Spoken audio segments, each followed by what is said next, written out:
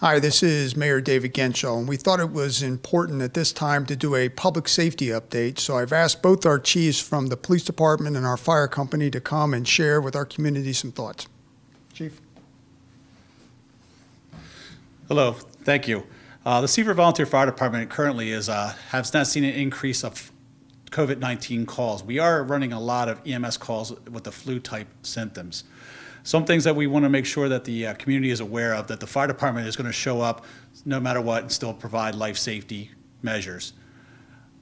We will look a little different at this time. So there is some guidelines that we have to follow. One of them is that we won't make any entry into any home or anybody's space within 6 to 10 feet until we observe the patient or observe a victim or observe any citizen until we get a clearance of certain questions that our emergency medical technicians will ask. Once they feel clear on the answers, they will either don appropriate personal protective equipment or they will move forward with their routine observation and treatment, and also they will transport to the appropriate medical facility.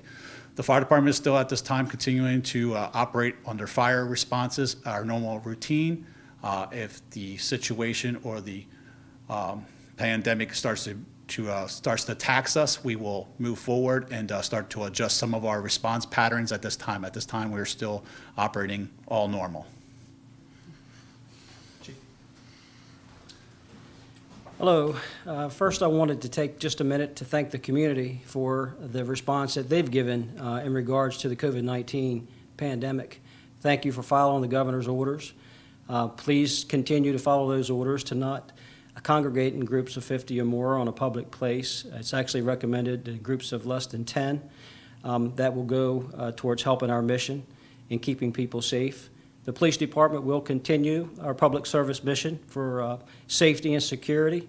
The only thing that's changed is the way that we will be responding as well. So we may be trying to handle more complaints through teleservice. We may ask you to step outside of your house to have a conversation with us from that safe distance of 6 to 10 feet if we have a need to go to your home. We may have to ask if anyone's sick inside the home if we have to go into that residence, and that's for your safety and for our police officer safety as well, so that we can don the appropriate PPE gear. Those resources are very limited, so we do appreciate your tolerance and also your honesty.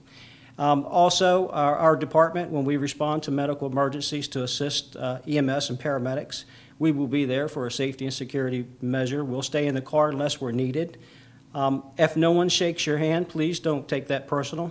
That's part of the recommended COVID-19 policies. We keep that safe distance. If you need to come into our lobby, the lobby is open, but officers will talk to you through the intercom. And once again, that's to provide that extra safety measure to not have contact unless necessary. We will be present. We will be visible in our patrol cars. You'll see us around the city. We are available to answer any calls that need our services, and continue to call, and we will be there. So thank you very much.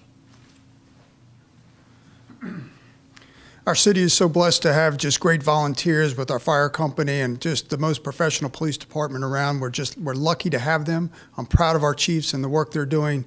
Please understand this is a very fluid situation and things could change, and as they do, we'll come back and update you with with that new information. But again, we wanted to bring this to you. If you have any questions, please call the police department or fire company. They'll be happy to answer your questions. Thank you so much.